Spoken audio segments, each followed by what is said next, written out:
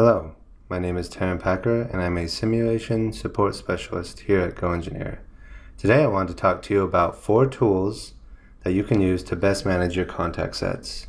Contact sets come into play when you have an assembly that you're trying to simulate in SOLIDWORKS with multiple part files interacting with each other. You want to make sure that those part files don't flow through each other as you're running an analysis.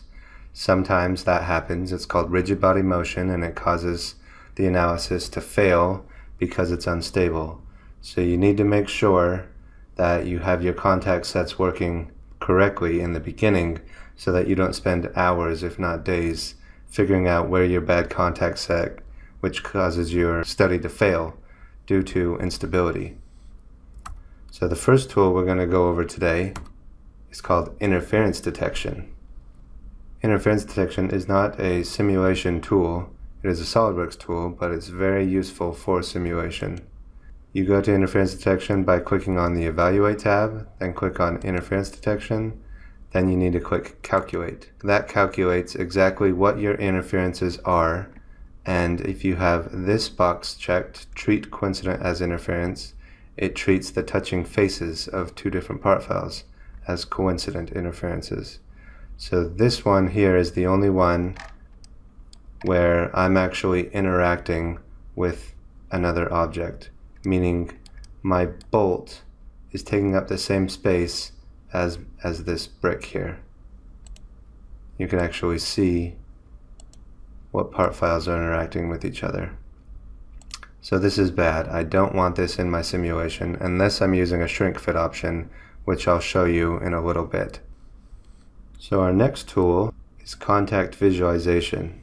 The contact visualization plot is found in simulation. If you right-click connectors and go to contact visualization plot, then you click calculate.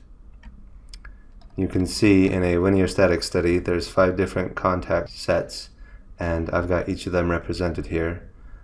They come in as color-coded in this plot.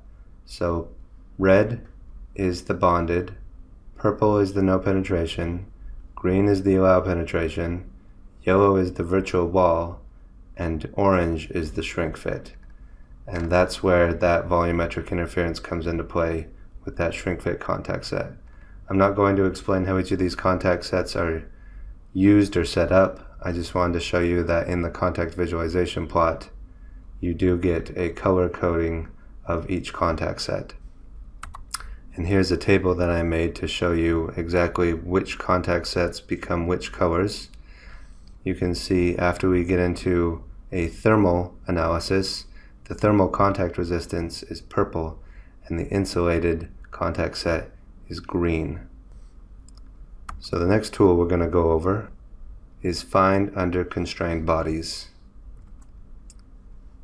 Right-click Connections, go to Find Under Constrained Bodies, and then you click Calculate. And it runs through a quick calculation.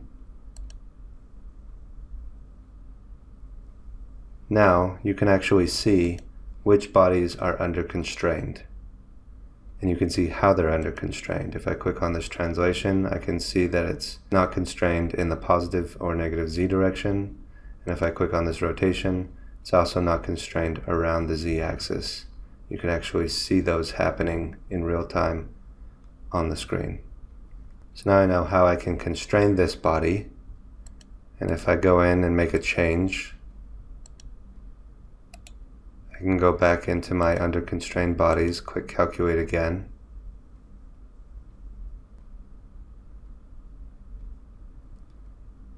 and when I have a fully constrained analysis, I get this message right here, model is fully constrained. So now I know that this is fully constrained and I can run everything just like normal. A quick word regarding the limitations of the Under Constrained Bodies tool. Basically, you can only use this tool when you have bonded contact sets or pins or springs, things of that nature. If you have no penetration contact sets, virtual walls, shrink fit contact sets, or bolt connectors in your study, then the Under Constrained Bodies tool will give you an error and it will not work. The last tool I want to go over with you is called Contact Pressure. This is the only tool that's actually present after I get results. So if I go to my contact pressure plot, I can see that my contact pressure is actually part of my simulation plot. Under display, it's the very last option. And you need to make sure that your show vector plot is turned on for best results. So if I show that plot, you can see under the forces that I put on the back of this wrench here, I'm getting these high contact stresses around this bolt. I get higher contact stresses at the edges of the bolt because there's a moment on this wrench from this force right here pushing on the side. So now I know that I'm getting accurate high contact pressures at the edges of the bolt, which is what I would expect from this model. My name's Taran Packer, and this has been a video on contact sets and how best to manage them. I hope you've learned something from this video. Thank you. Have a good day.